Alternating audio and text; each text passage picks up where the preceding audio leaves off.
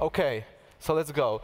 To-do MVC is one of the most common examples when it comes to the JavaScript frameworks. Every single new one has their own implementation of it. While being very good at showing all possible use cases and features of modern applications, it's not so good to show to non-technical person. We can expect that it would be a great thing to show this to the person and say, hey, why don't you learn React or Ember so you can create a new to-do list app? Because I guess the person would tell us, hey, I already have reminders.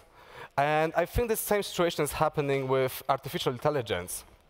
If you look into the artificial intelligence or machine learning examples, we mostly find examples like finding of the cat faces, which is really amazing, but I really don't think you want to find all of the images of the cats on the internet, because you can just download the whole internet at once. Same for the handwritten digit recognition in JavaScript. It's a really good example, but I don't think you would need that unless you are a post office or you're working very, very often with handwritten numbers. The best examples I could found is sketch to an image. It shows us that the neural networks and machine learning allows us ability to give to the machines to be creative. The thing which is highly associated with human beings and not with the machines. Today I'm going to talk about machine learning education. My name is Michał Koźmiński. I'm a software engineer at Clara. Actually, it's not machine learning education. It should be more like how to improve learning foreign language with machine learning techniques. But I really want you guys to come here, so that was like a clickbait. First, when we start, I want to talk about machine learning, so we're all on the same page and we go to the examples. When we talk about machine learning, usually we talk about artificial intelligence. And artificial intelligence is technologies that allow us to perform specific tasks as well as or better as a human beings, but mostly we focus on the narrow or a weak AI, which is doing just one thing. It's not a intelligent as we think as a human being, but it's doing just one thing. Good example could be Siri or image classification. It's good at one thing, but you wouldn't be friends with Siri. And AI could be thought by programmers with algorithms. It doesn't have to know everything by himself. So if you write a very, very good if statement, it could be said it's an AI. Other thing is machine learning. It's a sub-district of the artificial intelligence. And machine learning is a little different, because here we don't create algorithms to solve problems, but we create algorithms which will get the knowledge from the data passed to the algorithm and then learn from it. So instead of hard coding the detection of the letters or anything, we create an algorithm which will detect edges, and then based on that, we'll learn how to detect letters. The good example could be computer vision, which was very successful with machine learning, and that's why it became so popular. And the last thing is deep learning. It's an approach for artificial neural networks, and they were known for the decades. Bayes' algorithm, which is Bayes propagation, was published in 1986. Neural networks came to existence by understanding how cells in our brain work and how the interconnection between neurons work.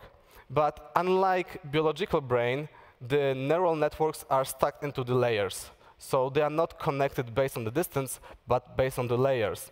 Another thing is that in the case of deep learning, we know where data is flowing through. So we know where's the input, where's the output, where it's not known in the case of biological cells. And the only recent development caused neural networks to be very, very successful, because neural networks were not good for usage since they needed a lot of computation power. And only in recent GPU power and CPU power allow us to use it. When we talk about machine learning, we also have to distinguish two things: supervised and unsupervised learning. Long story short, supervised learning is when we get an input and we already know the output and we're trying to find the map function. So we have two arrays and we try to find how to map one array to another. So when we create a new input, we will understand how to classify it. So example would be on the right, where we know which one is the stars, which one is the circles, and we just have to find the classifier, so where the line will be, which will be separating them. Other thing is unsupervised learning. It's when we try to discover inherent grouping of the data. Let's say we have a users on our website, and we want to understand how they use it. So now based on the data, we can group our users into some groups, which might be super users, users which use our application really, and discover other abilities and how to fit more to the needs of our users. Talking about machine learning, we cannot forget about one most important thing. I mean, like, maybe it's not the most important, but most common thing. It's the iris dataset from Ronald Fisher. The dataset is from 1936 and was created by Ronald Fisher, who was a biologist and statistician. He was one of the first persons who started using statistician methods for classifying types of flowers in this case. He used sepal and petal length and width to classify different types. As we can see on this graph, we see 3 different types of irises. It's quite easy to distinguish one type from 2 others, where we just have data about sepal width and sepal length. And we do it with just normal classification, which will be linear function. But the situation begins to be tricky when we try to do this for 2 other species. Even if we get all of the 4 possible values, we still end up with very messy polynomial separation, which is not good. We can try to come up with it, but as I said, we have a really nice tool, which is neural networks. And they are known for classifying problems which are very hard and complex model. So as we can see in this example, I just hope it's going to work. This is an example from TensorFlow Playgrounds. That's a neural network running in real time, trying to classify the spiral data. As we can see, it will take some time until neurons develop some idea how the data are planned on the plot.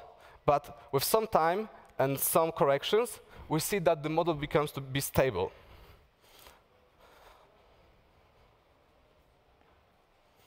And in this case, it took 300, a little bit more, I guess. So it took about 500 repetitions to create a model which is stable. And as we can see, the neural networks are really good at processing data which are very highly dimensional.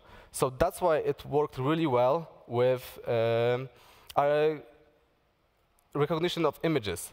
As we can see here, in the input, we have an image which is 512 by 512 pixels, which means that we are now operating into 512 by 512 dimensions, which is impossible for us to even imagine. But for neural network, it's not a problem. And using the power of neural network, we can classify these images. One of the reasons, as I said, was develop of the GPUs and better CPUs. So here we can see the example from 1998, where we use 10 million pixels to train the network. And even not 20 years later, we use 10 million times more data to feed our network. So in the next 20 years, we can probably use 10 million times more even data then. But let's go back to the JavaScript. Why I think machine learning is now important to JavaScript? One of the things is web workers. And probably you can listen about it a little bit more tomorrow from Jan Erik, but I will just briefly tell you that this allows us to have a native performance in the browser. So we can perform algorithms in almost the same speed as the C or C++ will do it. Other thing, which is really exciting, is WebGL or WebGPU. On the left, we can see how the data would be processed in the single-threaded system, where you have a CPU, we copy data from the memory, we put the CPU, and CPU gives us output back to the memory. It has to iterate over each value, where when we look at the GPU, the process looks a little bit differently. GPUs were created to process textures, and texture is nothing more but pixels, which are 32 bits integers.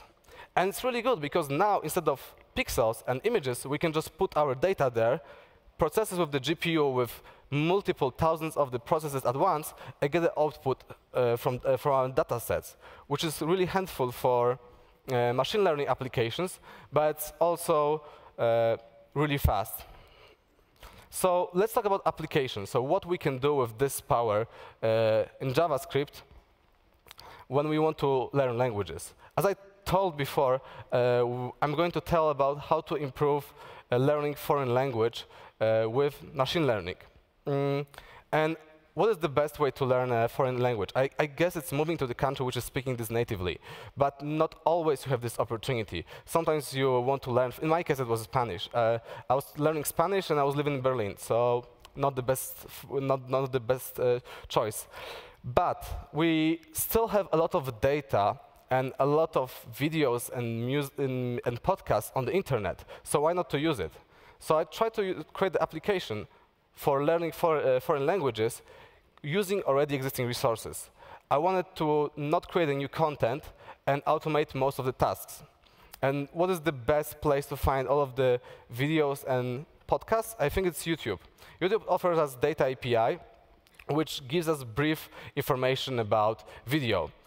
And using this data, I try to extract all of the videos which I would need to my purpose to watch it. So I set up the crawler, which was going through the data and getting all of the videos which only had closed captions in Spanish and English, and the title suggested that it was Spanish version, and it was popular in the Hispanic-speaking countries. But I ended up with 62% correctly classified videos. So I still was missing 38% of the videos, which were not Spanish videos, but were on different language, or were not interesting for me. So I have to somehow solve it, or I have to clean every third video by myself. So I came up that I will do sound analyzer. And this went up to 95% of correctly classified videos. But how sound analyzer works and how we can do it. So if we look into the wave, this is the analog wave from the speech. How do we put it into the machine learning? We have to look closely into the wave. Let's look closer. If you look closer into the wave, the vertical lines are sampling rate. So each time the machine tries to get the amplitude of the wave. Then amplitude is changed to the integer representation, which will be looking more like that. But we don't save it as a graphic thing, but we save it as a vector and array. So we end up with the numbers. And that's really good, because numbers are understandable by machines. Analog wave, not so much. Other thing which we needed is a sliding window. It's the same story as when you're in airport waiting for your baggage and there's a belt coming. If I ask you to close your window, close your eyes for every single 5 seconds, just look in front of you, there's some chance that the bag will firstly show up on your right and then on your left, and you will never see it. So what we do is we take 5-second sample and move it just by 1 second. So if we take the first sample, second sample, we have a 1-second offset, still containing 4 seconds of the old sample, which makes sure that our algorithm will have a chance to understand what is the specific of the language. And we end up with the 3 vectors, which then we put to the algorithm, and we're feeding this data to the deep neural network, and as an output, we get a percentage of how possible is this language is going to be classified. But still, it's not JavaScript. So what we can do with JavaScript, there's something called WebDNN, and it's really amazing because it allows us converting models from Caffe or TensorFlow into the JavaScript functions. So what we can do is we can compile everything to JavaScript and then deploy it to Azure Functions or AWS Lambda and have classification as a service, or have a classification on a browser, which I would now try to show.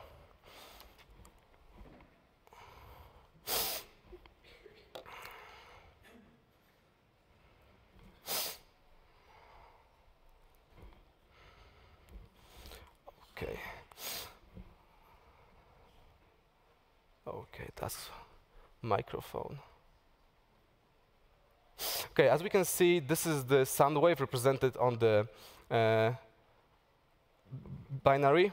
And now let's see, is our neural network going to detect language which is spoken? So I'm going to ask you to not talk for like 2 minutes, because this algorithm wasn't trained with the noise in the back. So I have no idea what's going to happen if there's going to be some noise in the background. So let's initialize it. So when I start speaking English, network exact markers which activate certain neurons. These neurons are linked with output classifying English. Wenn ich Deutsch beginne zu sprechen, wird das Netz nicht durch die Eigenschaften der englischen Sprache aktiviert und ändert das Status. Kiedy zacznę mówić po polsku, sieć ponownie zmieni aktywację, jak i swój wynik, co możemy obserwować właśnie na ekranie. I jest to możliwe tylko w zwykłej przeglądarce. That's it. That's the whole example I wanted to show.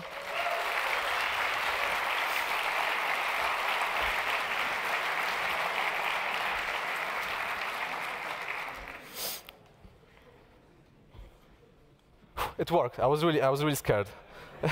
There is no integration test for that. Okay, let's go next. But we talk about neural networks, but I think a lot of problems could be solved with really simple algorithm. If you don't believe me, there is a tweet. It has 1,000 retweets, so I guess it's right. You really can't believe it. So let's get the data. To get the data, we need to get a user into the loop. So we start with something which is called online learning, where we don't process all of the data at once, but we start with the batches. We get the users who generate more data. This data are used to tune our model, and then tuning this model gathers more users because we have more accurate model. And as I said, I had an example where you could watch videos with both subtitles, English and Spanish. In this example, we have a video which has both subtitles, but there's another option where we can just see it with the Spanish subtitles, and we have English captions only when we select a word which we don't know. And now we can gather this information from the users and see what words they didn't understood and how we can suit videos better to them. So first we have to start with understanding our model, which is called feature extraction. When you start with every single machine learning problem, we have to extract the features. And in our case, it could be length, character use, how similar the word is with the language you know. So in this case, it would be English. How many times it occurs, how common is the word generally. So occurrences is the occurrences in the one video or our database, and how common the word would be much wider aspect of it. And what form is it in case if it's a verb. Because we cannot just put pure words into our model, we need to extract some data from it. And key to the understanding would be visualization. I have some demo here which I can show you. Let me just close it. Another one. OK, that's our data. So as we can see, we can quite easily see that, for example, easy words are not very similar to the English words, also are not very complex, but are have highly occurrence. So here we can see that in this case we can easily separate using finding the easy words with one simple linear classification. The problem begins when we try to extract the medium or hard words, because there is not much data where we can see that very different. Only place I could find it was here, where you can see that the only hard word exists. But still, you can try to find your model and improve it. And the most exciting thing about it is that the more you understand your model, the more you also understand your users.